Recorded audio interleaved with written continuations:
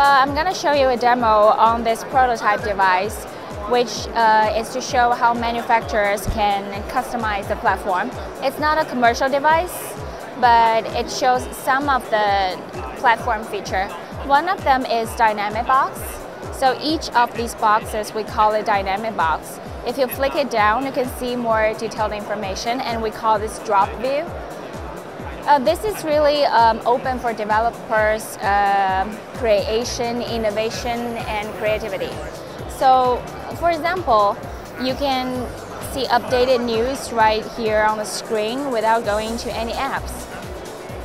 Also, you can track your Twitter feeds,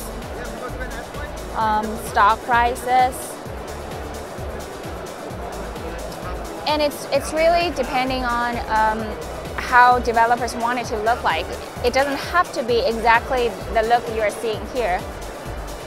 Another thing is Tizen is a great platform for HTML5 apps. I'll show you a demo on this app, which is an HTML5 app. You'll see how smooth it runs.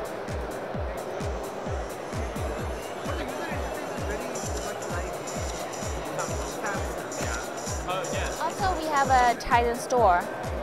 The seller side of the Tizen store is already open, so developers have been submitting their apps to the store. It has all different kind of recommended apps and different categories. Something interesting we tried on Tizen is what we call mini app.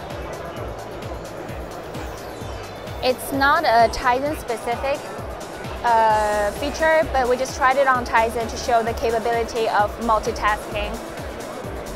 So see here, you can take pictures, run videos, even if you are doing something else at the same time. You can minimize it and put whatever you want on the screen. You can just close it as well.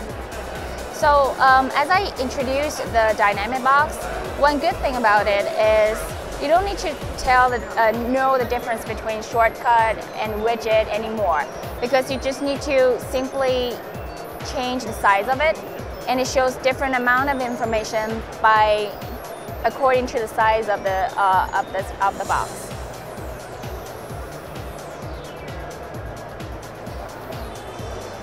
That's it.